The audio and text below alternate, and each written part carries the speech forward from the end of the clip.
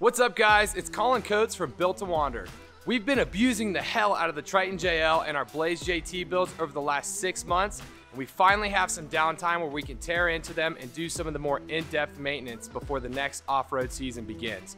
On the Triton JL, we're going to replace the pinion bearing and pinion seal in our rear Currie Extreme60 housing, and on the Blaze JT, the Nitto 40s were finally just too much stress on the Dana 44s, and we broke a ring and pinion on the front axle. We're gonna tear that one apart afterwards and replace the ring and pinion, and we're gonna show you guys how that whole process goes down, and then ultimately we'll get the Jeeps back out for a quick trip in the snow in this case, and make sure everything sounds good, feels good after the maintenance we've done. Follow along as we get some much needed maintenance done on these rigs and get them back to tip-top shape so they're ready to rock for our next big off-road trip.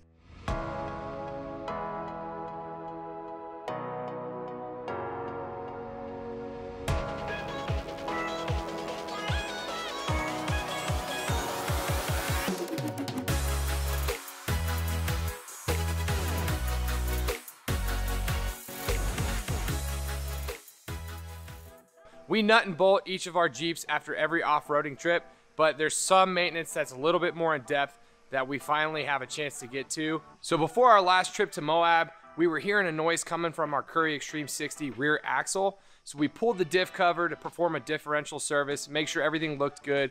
At that time, we noticed that a pinion bearing was going bad. We only had about a day before our trip, so we went ahead and let it be. We just put some new fluid in. But now that we're back and we have some downtime, we're gonna tear the axle back apart, pull the ring and pinion, and replace that bearing. So to get started, we're gonna have to drop the hardened steel skid plate that's underneath the Currie axle housing. That way we can get access to the drain plug, drain all the fluid out of the axle, and then we'll pull the differential cover, and then we'll also pull the axle shafts. So when we pulled the drive flange covers to get access to the axle shafts, we saw them puking gear oil, which tells us that we've got a axle seal leaking, and we're actually leaking on both sides. So we're gonna have to get in there, replace those seals, but it's another reason why you check this stuff from time to time, because had we not pulled those covers, we wouldn't have been able to see the leak. So we've got the axle shafts pulled. We're ready to pull the carrier to get access to this pinion bearing. Setting up gears, pulling them out, knowing that you're gonna put them back in. It's a pretty tedious task, so you should definitely leave it up to the professionals. Fortunately, Matt Thompson at 3D Off-Road is helping us out. Not only does Matt do all of our full builds, but he also does all of our routine maintenance as well. So Matt, can you tell us what's the next step in the process? How are we ultimately gonna get to that pinion bearing and that pinion seal to replace those components? Well, we pulled the drive shaft. Next, we're checking the backlash. That way, if something changes when you put the new bearings in, you need to know. That way you don't mess up your pattern. So it's important that when we set everything back up after we replace the bearing, that the backlash matches? Correct. Everything should match and be the exact same after you've replaced it. Seals and bearings, they're wearable parts. We've been beating on the Triton JL with 40-inch Nitto Trail Grapplers, KMC beadlock wheels. It's a heavy wheel and tire combo. The Currie Extreme60s are up to the task, but when you put them through enough abuse on extreme off-road trails, you have to be ready for some maintenance on wearable items. The ring and pinion are in great shape. The ARB air locker looks great. So all we have to do is just replace some of those wearable items. So we're super fortunate that that's it, and we're gonna continue on. So at this point, the housing's completely torn apart. I have to say this was a lot more intensive than even I realized. Fortunately, Matt is able to kind of guide me through, and of course he's doing all the hard work right now, but he's educating me, so that's super cool. So what do we have to do next, Matt? So next we have to go ahead and take apart the hubs, get the brakes off, tear the hubs apart, so we can get everything in the parts washer, get it all cleaned up. That way we can repack the bearings and make sure that when we put the new seals in, that everything's gonna be great. We just got done cleaning everything. We even took the load bolt out of the Currie Extreme60 housing, and we cleaned it up. The load bolt is in there. It's meant to prevent ring gear deflection. We identified which pinion bearing was faulty, and it was the actual head bearing, which they're actually, the head and tail are the same bearing, but these little rollers actually should be butter smooth when you run your finger across them. And on this one, which failed, you can kind of feel some burrs in them. It's a little rough when you run your finger over them. And then the race right here, which the bearing sits in, has some rough spots as well. And you can actually visually see that as well as feel them. It's almost like pitted in areas, and it's from, you know, the bearing rubbing against that race, and eventually it creates that noise that we were hearing. So replacing that with a fresh bearing, fresh race, it should eliminate that noise altogether, and we should be good to go. New pinion bearings are in, the races for them are in, and we're getting ready to put the new pinion seal in. Matt, quickly tell me kind of what happened, why the old pinion seal maybe failed, or how you can tell beyond seeing a visual leak. You know, once we got the seal out, we checked the rubber on it, and the rubber was really hard. So that means it's either dried out or it got really hot one time. You know, and now the new seal is very pliable, the spring will move, and so it ought to keep that oil from leaking out. So we just put the Dana 44 ring gear next to our Dana 60 ring gear. Both are from Revolution Gear and Axle. Matt's running a 513 gear ratio in his Blaze JT build. I'm running 538. The difference is the Dana 44 ring gear from Revolution Gear and Axle is 8.5 inches outside diameter, whereas our Dana 60 ring gear is 9 3/4 inches. So the contact patch, or that surface area that's under contact, is much greater in a Dana 60, which ultimately makes for a much stronger differential. So I just wanted to kind of put the two side by side so you guys can see what the actual difference is between like a stock Rubicon axle and a Currie Extreme60 or your other Dana 60 options out there. Ring and pinion are back inside the axle housing. We went ahead and checked the backlash, everything matched up, but once we put the carrier back in, we added marking compound just to make sure that the pattern is exact. So everything looks really good, matched up perfectly. So we're gonna lay some silicone down, get the diff cover put back on, and then fill it back up with fluid, put the wheels and tires back on, and this sucker's done. So we're all squared away with the wearable items that we replaced on the Triton JL. Again, we didn't have any serious failures. The Currie Extreme60s are great for 40-inch tires. However, on the Blaze JT, we're running 40-inch Nitto Tire Trail Grapplers on a Dana 44 axle. Failure is bound to happen if you push them as hard as we have. However, we're actually really impressed with the Revolution gears that we have in there now. After all the abuse we put them through, they've actually held up extremely well. We're kind of surprised that it took them this long to fail. So we went ahead, we replaced those gears with the exact same thing. So Matt, we're getting ready to tear into your front axle to replace that broken ring and pinion. What are the steps, or what do we have to do to get that old ring gear out and put the new one in? You know, now that we have the tires off, we're going to remove the tie rod in, take the brakes apart, pull the axles out.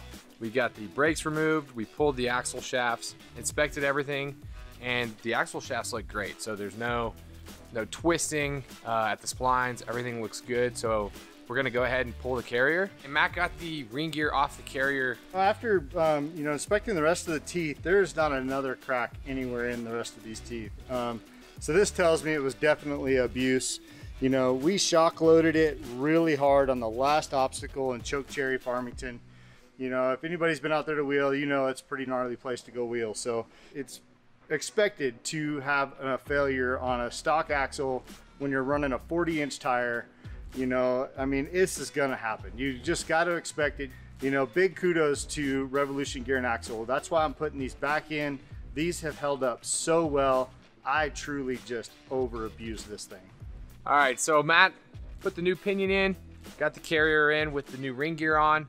We checked backlash. We had about 7 thousandths in backlash. You want ideally between 6 and 10. Then we had to put some marking compound on the ring gear, run it through the pinion, and check for a pattern. So really what we're looking at is the pinion depth to make sure that the depth of the pinion on the ring gear is ideal. Looked back at the pattern, and it looks really good. So actually, I think we're kind of spot on in our first try here, which doesn't always happen. So saves us some time. And so now we pretty much just have to button everything back up, put the axle back together, get the shafts back in, brake assemblies together, add some fluid, and we should be good to go. All right, Matt, well, we've done it. We've successfully rebuilt the rear Currie Extreme60 axle in the Triton JL and Matt's front Dana 44. The new Revolution gears went in beautifully. This thing just needs to go through a break-in period, and then it's ready to rock. The Triton JL, we're gonna go ahead and hit the trail, make sure everything sounds and feels good after the rebuild we did on the rear Currie Extreme60 axle. That way we know both rigs are ready to go for our big off-road trip coming up in January. We are out in the mountains today, gonna do some wheeling in Triton JL. I got my buddy Blake with us from 392 Media. He's joining me out on the trail. We really wanted to just kind of get out for a quick jog, make sure everything feels good. And turns out we're gonna be doing some snow wheeling. We got a bunch of snow over the last 2 or 3 days here in Colorado, so we might be laying down some fresh tracks. We actually turned to Onyx Off-Road to plan our trip. They've got a cool desktop feature, so a lot of people don't realize that you can actually sign in with your same account on your computer, and you can kind of search, plan your trip ahead of time. So we kind of picked an area that we wanted to explore today. We're actually wheeling out in a new area that we're not too familiar with. So we downloaded a map on the desktop once we kind of zoned in on where we wanted to be. And then it was nice because once we pulled our phone out, pull up the app, and you can see that area, click download. So you don't have to actually go seek it out on your phone. It's right there in your content. And now we've got a route to follow while we're out here. So looking forward to hitting the trail for a little bit. So far, I mean, we drove a couple hours up here and everything sounds good, feels great. The rear axle came together really well. So no issues yet, but we're gonna go have some fun on the trail and get after it. So it should be a good day.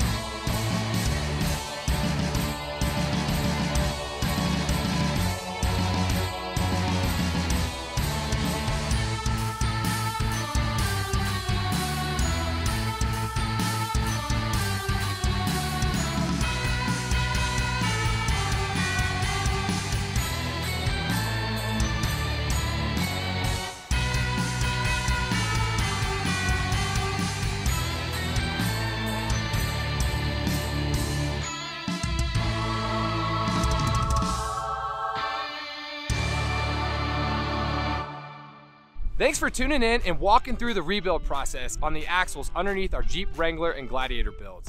We successfully swapped out some of the wearable items on our rear Currie Extreme60 axle underneath the Triton JL and added a new ring and pinion from Revolution gear and axle to the front end of the Blaze JT. We even got to do some snow wheeling and made sure that everything felt great after all the work that we completed. I want to thank all of you for being such a big part of our adventures in 2020. We had a ton of fun sharing our passion with you and can't wait to do even more in 2021. Drop us a note below and let us know what you want to see next year, be it a fun trail that we should hit or a new vehicle that we need to build. As always, hit the like button if you did and subscribe if you haven't. Until next time, wander on.